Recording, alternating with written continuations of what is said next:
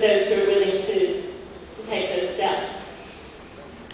Now let me just conclude by trying to step back, because the topic of the session is about social value, social management, and supply chain. And I've focused in on one aspect, which I think is really crucial, which is building suppliers, supporting suppliers.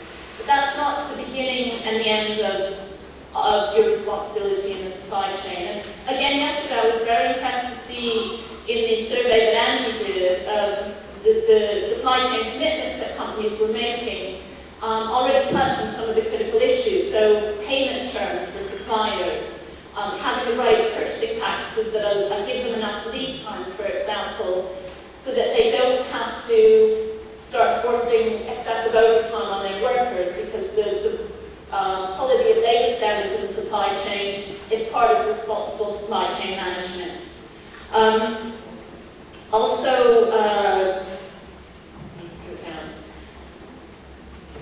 So for me, ethical supply chains, as I said, labour standards, fair purchasing practices, good environmental practice, because that has a social impact as well as an environmental impact.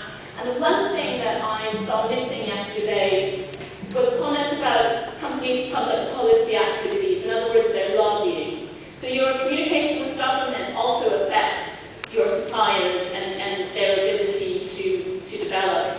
So for example, in the union presentation, we heard about the free trade agreement that's under discussion here in Colombia with the US, with Europe.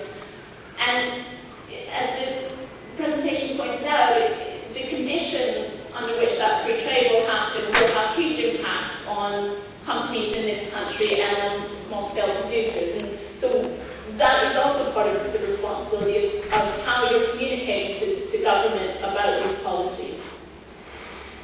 So to sum up, I just want to say the 5 principles again, because that's the key to the approach. This is about changing business models in order to link to small-scale producers. Chain-wide collaboration, absolutely the heart. Market linkages, fair and transparent governance, risk sharing, access to services. And the key to success is collaboration, both with the producers and with others who are interested